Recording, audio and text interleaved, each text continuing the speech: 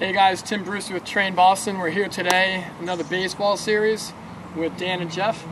Dan Mahoney. I played collegiate baseball at the University of Connecticut, professionally for the Florida Marlins and the New York Yankees.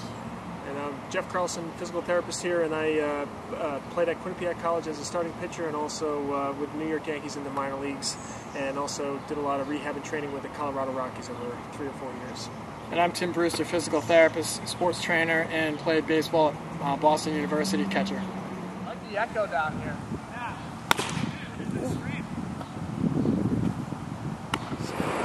So here today, and we're going to talk about Tommy John surgery and really our thoughts on that and try to bring it to the forefront.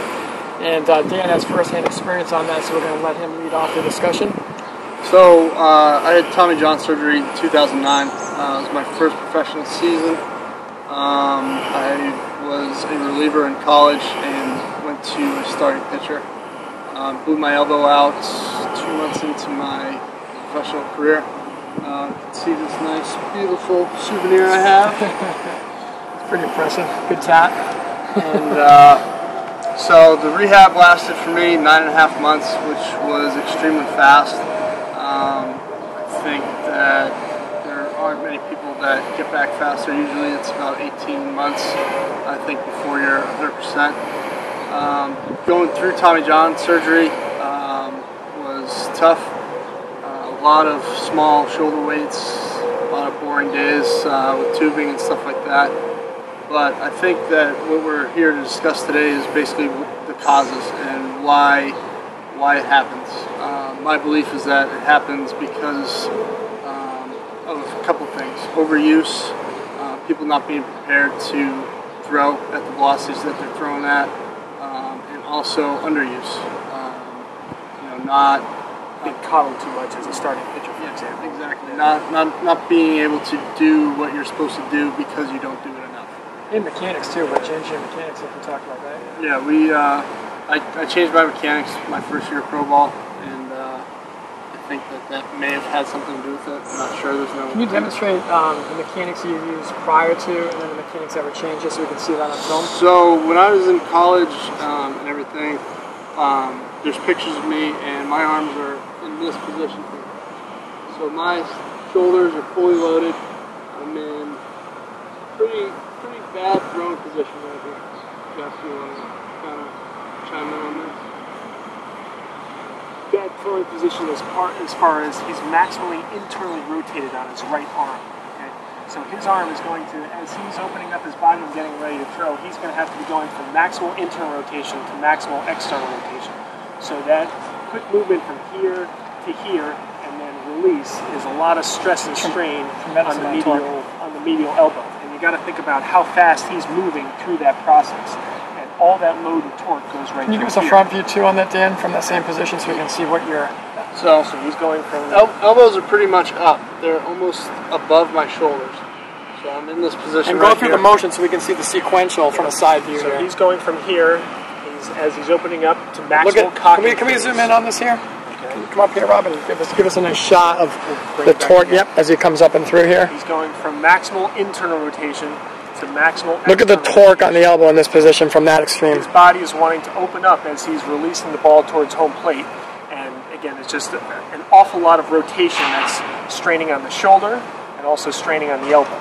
So when Dan is going from a reliever position where he's used to throwing 30 pitches in a game to starting pitcher status, which is up to 100 or 120 pitches per game, that's a big jump in volume for throwing. And if he had any mechanical issues, these sorts of tissues are where they're going to break down. You know, my experience with playing, I was a starting pitcher all through high school and college, and then a reliever in the minor leagues. But I pitched in '98 and '99 were my 2 seasons of minor league ball, so I've been out of the game for 15 years. And back when I played, nobody had these injuries. I mean, there was the rare occasion of a Tommy John or UCL injury, or some people that complained of having a dead arm because of just rotator cuff wear and tear and so on and so forth. But I'm seeing a lot of this stuff is just people trying to throw too hard these days. Like your pathway to the big leagues or to make money or to get scholarships and whatnot is to have higher velocity. And if you're working out too much and trying to overexert yourself with the throw, these are the structures that are going to break down. I heard some interesting stuff recently too, where guys are opting for surgery when they have a grade 1 or grade 2 UCL sprain rather than rehabbing it, because the theory or the myth is that you come back throwing harder after Tommy John, which is kind of ludicrous, because stats say that 80% of UCL reconstructions can get back to their same level of pitching, but that means 1 out of 5 does not. So that's That's a good point. It's you got to weigh the options if you have that sort of injury, but your training and your throwing program and how you condition your arm is so important. Tim brings up a good point. You want to talk about the Ferrari in the garage, like you said. Yeah, I mean, I was a catcher my whole life. Through high school, college, and post-college, I played in some summer league, and we never had one pitcher with any arm problem ever. And, we threw every day, more than you guys do. We threw a lot. I mean, there wasn't any, hey, I pitched yesterday, so we're taking the next day light. Whatever the team was doing the next day, the pitcher did. It doesn't mean he threw excessive, but it wouldn't be unrealistic for that pitcher to throw for 10, 15, 20 minutes. 60 feet, 90 feet, even Crow Hobbit out to 120, 150 if we, before we went out and did batting practice. And we never had we didn't have an elbow or shoulder, nothing. Now, we also had guys that in high school were probably throwing, mostly 80, 85, 86. But that's my whole point. I think, the normal pitcher, even the elite people are going to throw somewhere in that 88 to 92, really challenging themselves. I think it's when you're trying to stretch consistently that 92 to 96 range, and that's what everyone's shooting for. That's the problem. And we talked about the Ferrari in the garage. You can't have this awesome car that's well-tuned in a garage that sits there for a month, and then you take it out and you kick it out at 7,000 RPMs, and you put it away for a couple weeks, and you do it again. You keep doing that long enough, you're going to blow the engine. So, I just think Dan's brought up some good points, and Jeff, I think the throwing angle was a big factor in your situation. When you look at that, that's extreme to me. As a physical therapist, to me that's a complete extreme. One end range, the other with maximum velocity. And he's a strong guy. Look at the size. He's a strong guy. You're a big pitcher. Very mobile guy. He's a very mobile, big pitcher. A lot of flexibility compared to most others. And I also think we baby throwing. And I think this whole system, and I'm old school, I got to be honest, the whole baseball thing taking 4 hours for a game for me. We played every game in 2 hours, even 9-inning games. And there's too much changing pitches, situational stuff.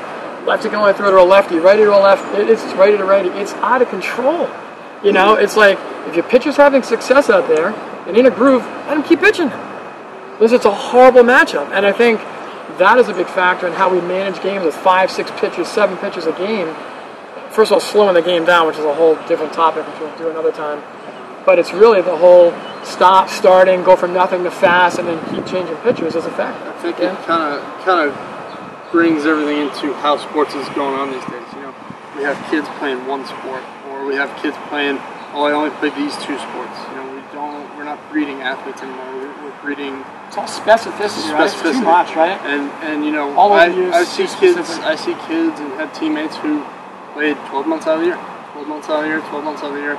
After a while, it's going to take its toll. You need to get out there. And you need to. I think with today's starting pitchers in the big leagues, those are the throwers that you're seeing having Tommy John surgery or UCL injuries more than anyone else. And those are the pitchers that are getting paid the most. Your Steven Strasburgs, give me a couple other examples of big name guys. We brought up Brian Wilson, who's an elite closer. Josh Johnson, he's a big time stud for a while. 2 Tommy John surgeries each. Guys are losing their careers, and it all comes back to being able to throw hard. That's how you're going to make your money. Tanaka with the Yankees now too. So these guys are really reined in and held in by their strength and conditioning coaches to not be overthrowing, or they've got on very specific pitch counts because they don't want to ruin their big investment. And that coddling might be also leading to some of this damage. And Dan, your point too is you were just changing from bullpen to starter too. That was another factor in volume. But I still feel like the whole lack of volume with these guys and changing angles with guys that were successful before, it's too many variables to try to change when you're at a high velocity activity like you were. When I was able to throw and do, throw 120 feet, throw 300 feet if I could get out there that day. When I was able to do that, my arm felt better than when I was on a set schedule of, today you're throwing 60 feet, tomorrow you're throwing 90 feet.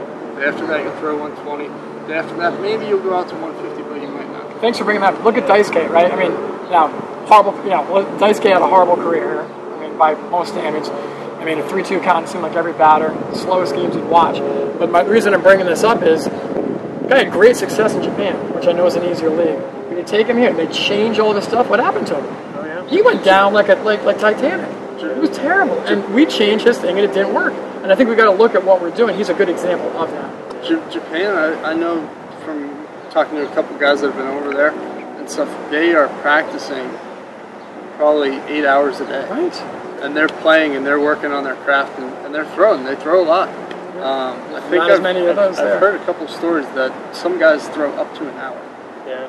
Which, might sound crazy to some standards, That's but a couple hundred throws. Guys, we throw at least for 20 minutes and we threw every day. Yeah. I mean, we play 7 days a week. You had 2 or 3 games. If you're playing Legion, you're playing doubleheaders. Saturday, Sunday, playing doubleheaders. You only had 4 pitchers on the staff. You can figure out how those rotations go, right? So, and we didn't have any arm injuries. So, and that's a good example of it, Japan. We would throw at least 20 minutes a day. But like Dan was saying too, they dump him into a category to where you're going to throw 50 pitches this day, 60 throws from 90 feet tomorrow, so on and so forth. It's much like the problems you see in skilled physical therapy and stuff like that too, where they dump you into a category. Okay, you're in for a shoulder problem, so you get these 5 exercises. You're in for a knee, you get these shoulder, 6 injuries. Ribs. It has to be specific to the individual and what they need, and that's where I think our team can help with throwers that may have issues and concerns about arm injuries or how to condition themselves to be healthy for the season. So a lot of good information there. I mean, we could probably talk for another half hour, but I think we'll put a wrap on this. But I think, Train Boston, I think we feel that we have the best discipline, having guys that actually pitch at the major league level, that have strong training, strong rehab backgrounds, and, I think we have the answers, and I thought it was a good topic. All right. Look forward to more. Thanks.